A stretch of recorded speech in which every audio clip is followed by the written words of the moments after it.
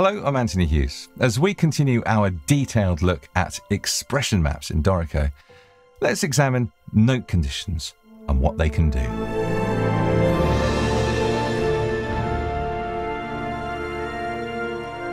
Essentially, note conditions take a particular property of a note and allow the switch to take effect only when certain criteria is met for that property.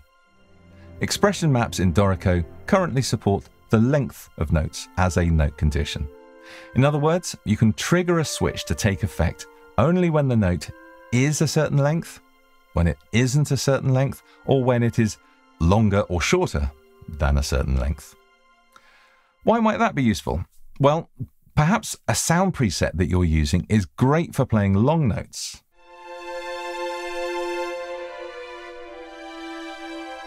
But faster notes aren't quite as effective. They might blend together and not be heard as individual notes.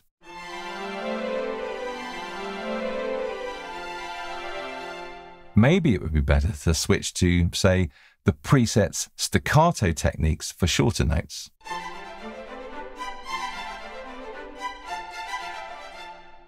But you don't want to have to play staccato articulations on all shorter notes. By setting a note condition, you can specify a switch action is triggered when a note is, say, less than or equal to short. What does short actually mean here, though? Well, we've chosen the term note length carefully, as we don't just mean note duration. We take duration into account, of course, but only within the context of the current tempo. Consider a quarter note or crotchet.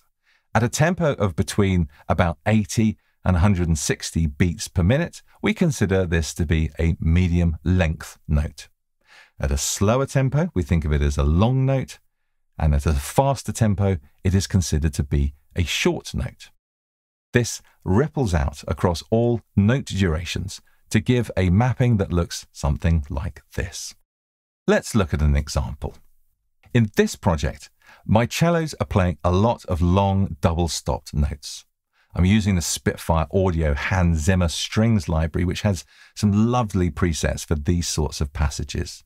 I'll want to use the long technique as that supports the polyphonic playback required for these double stops. However, there are a few moments with some shorter notes and a bit of movement, and these passages aren't quite as effective played by the long technique. The legato technique is perfect here, but of course it's monophonic. It's not really appropriate to use slurs here to trigger a change to the legato technique. Let's create a new expression map and set the natural switch to use a key switch that triggers the long technique. Then let's duplicate that switch, because remember, we still want this to be for the natural state of the instrument.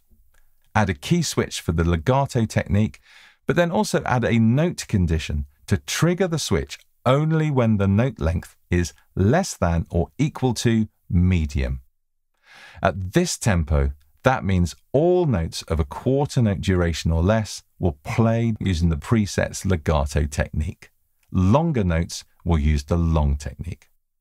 Let's play this passage and keep an eye on the VST instrument as it switches between the long and legato techniques.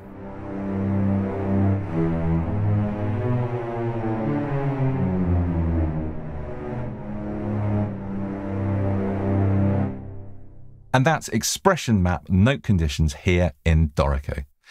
You're probably beginning to get a sense now for how not only can expression maps help achieve the best use of different sound libraries, but how you might want to tweak them for specific projects, such as how we have for the cellos in this video. Anyway, I hope you found this helpful. Please do like the video if you have. Thank you so much. And don't forget to subscribe to the Dorico channel to see more like this. I'm Anthony Hughes. Thanks for watching.